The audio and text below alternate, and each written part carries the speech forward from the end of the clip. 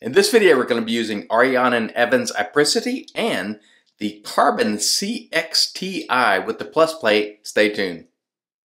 Hey there folks, and welcome back for another video. I'm your host CDB, and thanks so much for joining me today. I really appreciate it.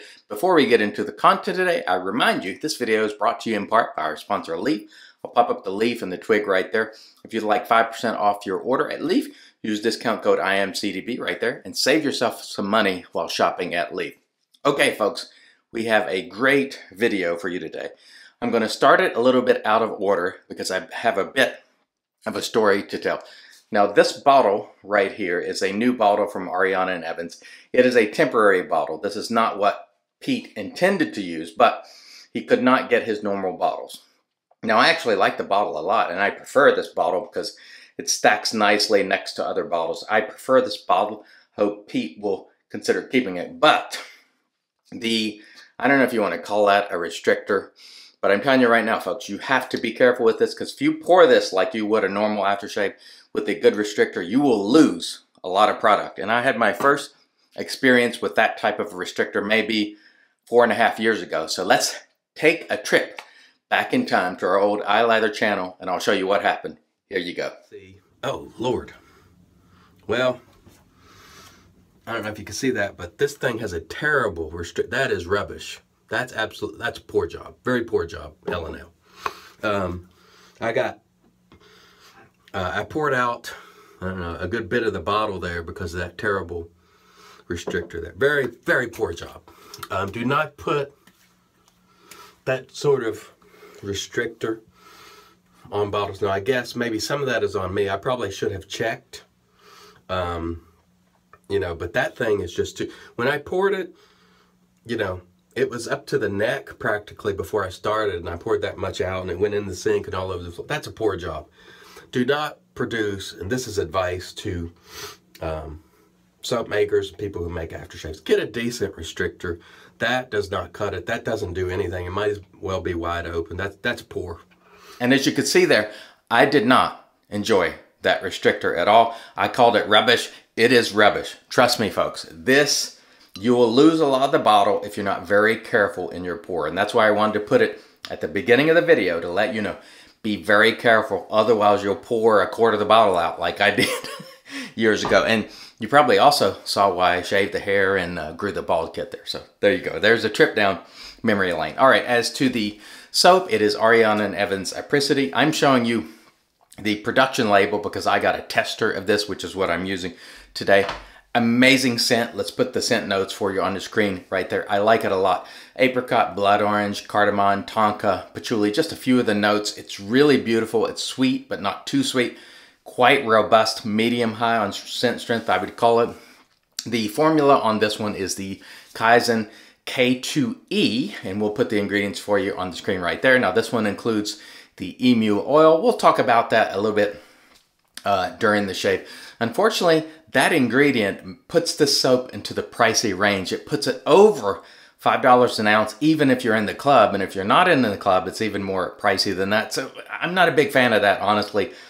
I could do without the emu oil and lower that cost. Now that said, the base is a little more firm, so you don't have to use as much. So the value is a little better with that firm base, but I don't like the over $5 an ounce cost. A&E has really worked hard to keep those costs down, and now they're starting to creep up. And even Pete said on Real Talk, the last Real Talk, he wasn't a big fan of that cost either, but it is what it is. Let me go ahead and roll you in a pic of the lather. It lathered beautifully. I'll show you a picture of the lather in the bowl there. Here you go.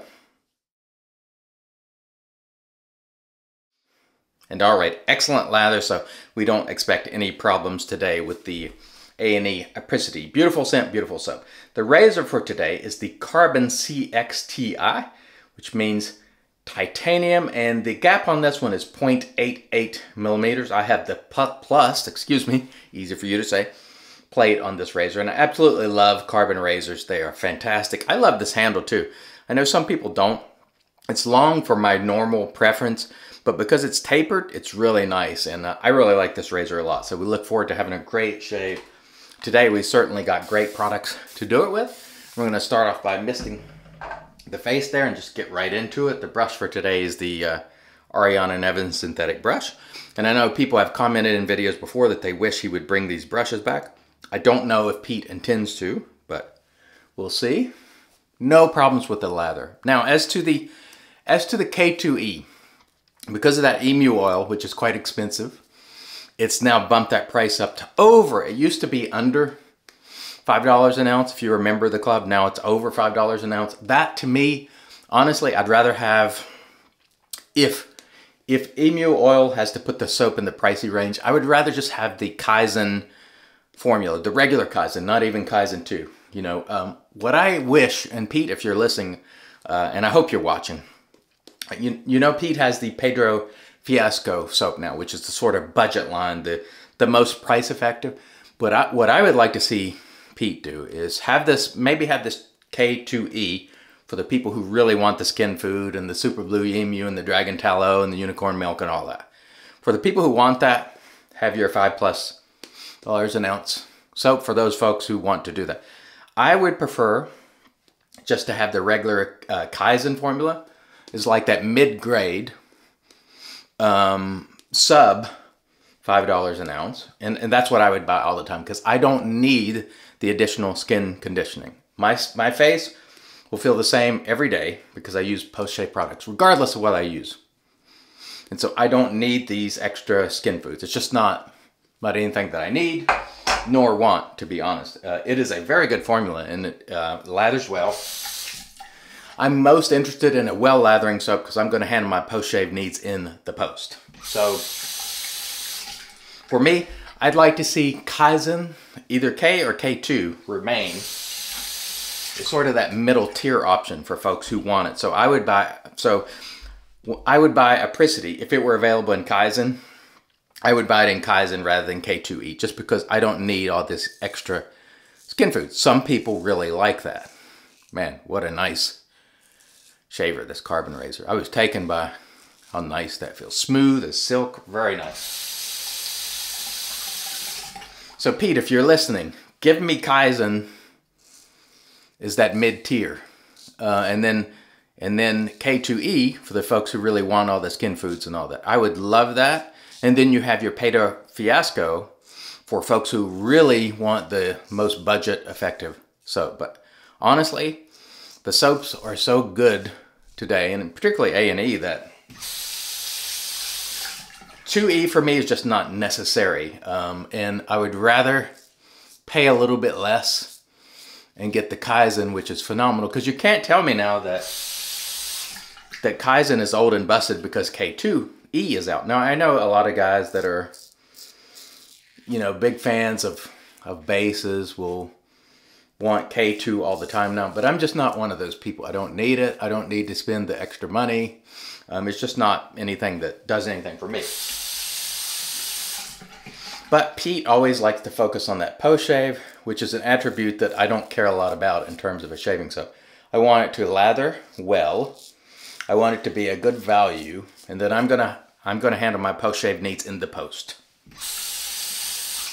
That's why we buy post-shave products. This aftershave, for example, has skin conditioning stuff in it. And so that, you know, I'm going to address my post in the post. And for me, that is the most effective way to address your post-shave needs. Other people will disagree, but Pete, I'm just speaking from my own perspective. And if anyone is watching this video today, and you would like to see like Kaizen hang around as that mid-tier, please comment below and let Pete know, because not everybody wants to spend more than $5 an ounce for soap. I don't. I really don't.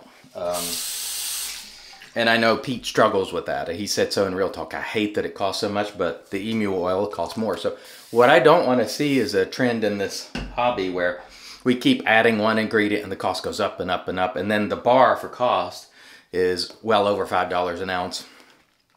For me personally, I don't want to see that. And so I would rather just go with Kaizen or Kaizen 2.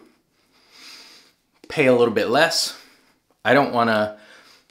The one thing about it is I do like some of the skin foods and butters, but I don't need it to be chocked full of every single super elixir.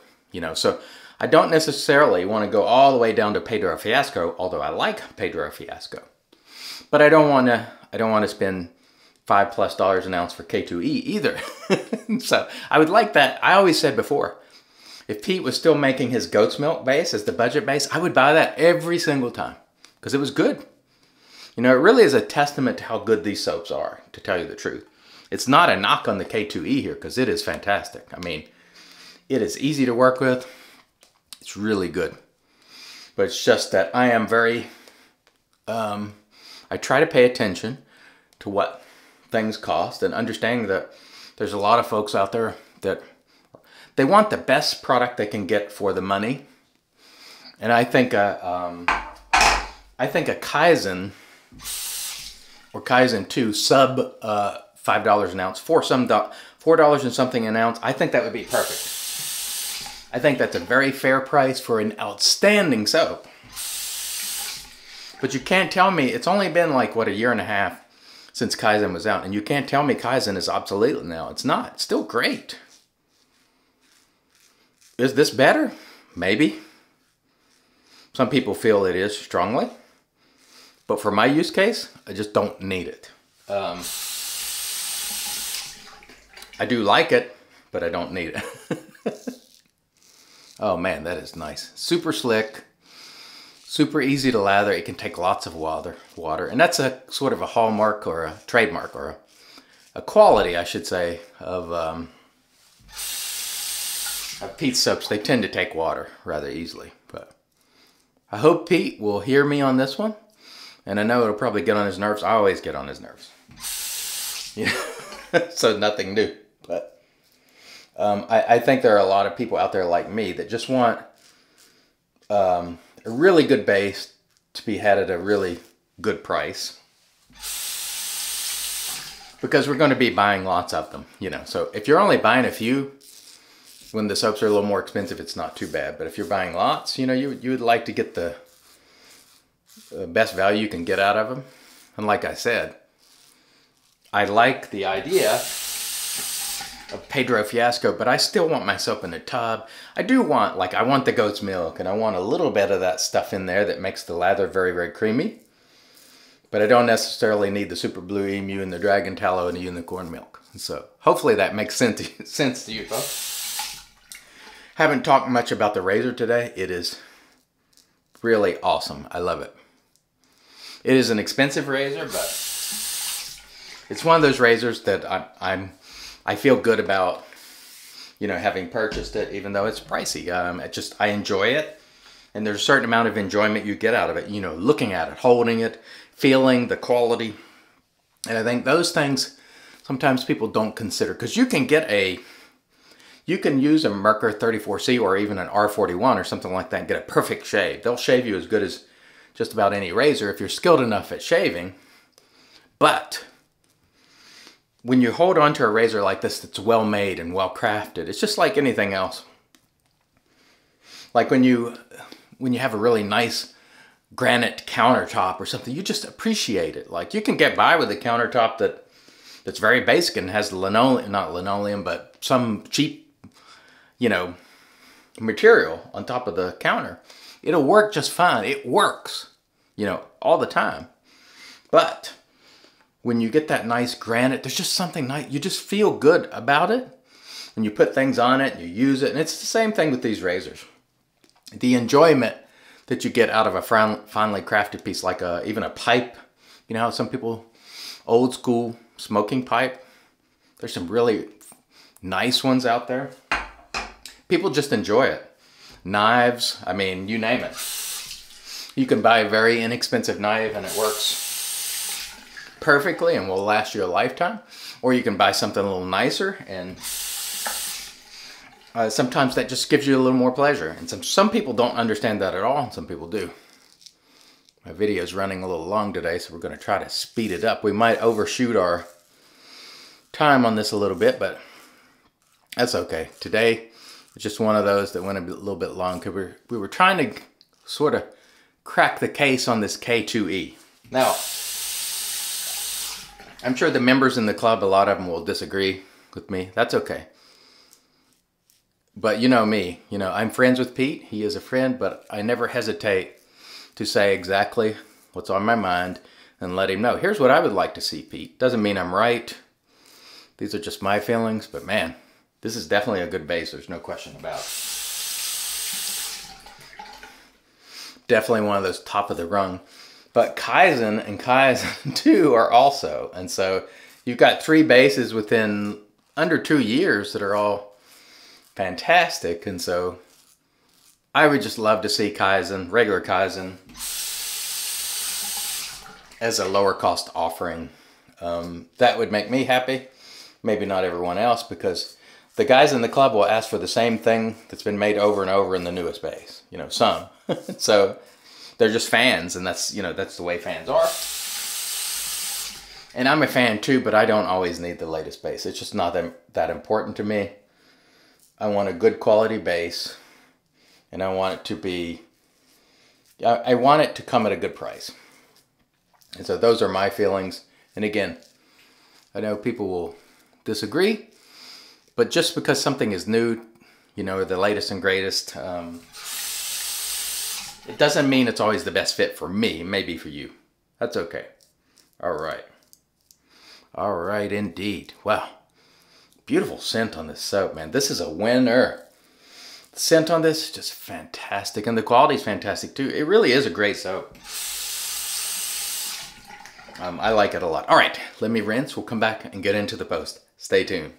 And all right, we are back on off cam. We did a warm water rinse to remove the soap, and then we applied our PAA alum. There was no sting there, so super smooth shave. No nicks, cuts, creepers, weepers, irritation, bubbles, or troubles. Excellent shave. I really enjoyed it. Following the alum, we did a cool water rinse and then toweled off with our Lancaster towel prior to applying the magic made by witches, Thayer's Witch Hazel Cucumber, which I love. Had an excellent shave today with Ariana and Evan's Apricity. It is a phenomenal soap. The Kaizen 2 E-Base is absolutely phenomenal, as is the Kaizen 2 and Kaizen and even the previous formula. So whichever you choose, it's really, really good. The scent, fantastic. Everything about it is good, except for now, this is over $5 an ounce, which I just don't like personally. I would love to have it under that $5 an ounce level. Just me giving my thoughts on that. The razor today was the Carbon. This is the CXTI titanium razor. Absolutely fantastic. The plus plate, I just love it. It is a fantastically efficient and smooth razor. Phenomenal. Loved it. Of course, we used our Ariana and Evans brush and the Lancaster Razor Works brush soaking mug, our Captain's Choice bowl, and we will finish it off today with A&E Apricity. This is a beautiful scent. It is quite stout as well, so folks, be careful. And I recommend pour this from the back of the bottle like that, and just be very careful with that Janky Restrictor, because it is, oh, see? Well, I don't know if I'm going to be able to show you this, but that is way, way, way more than I wanted to pour. Even knowing it, I still messed it up. So there you have it. I still ended up pouring way more than I have to. This thing is terrible. The restrictor on this is just, it's absolutely rubbish. Look, I love Pete, and he has put the word out in the club on this, but that's terrible. It's just, it's not good at all. So I share this, my feelings haven't changed. It doesn't matter who the artisan is. If it's bad, it's bad, and that restrictor is bad, all right? Thanks, folks, for watching. I really appreciate it. Till next time, I've been your host, CDB, reminding you, it's your shave, do it your way, and as always, God bless.